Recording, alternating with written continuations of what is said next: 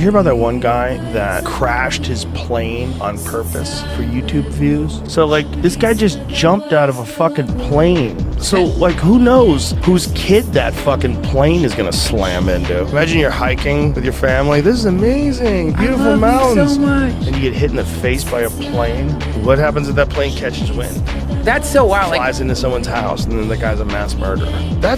He could have killed people. easily. 100%. I mean, the assumption is no one's going to be out there, but I mean, that's a huge assumption. Such a huge assumption. You could hit another plane. There's a lot of things that can happen. Yeah. You're way up there, and you're bailing out while it's way up there. It is so crazy we could do this now, that we can convert our lives into money. He pulled the wreckage out? Yeah. Yeah, he unloaded it in a hangar, drove the wreckage to an airport, deposited the attached parts of the wrecked airplane into trash bins in the airport and elsewhere. It worked, though, but now he's going to go to jail.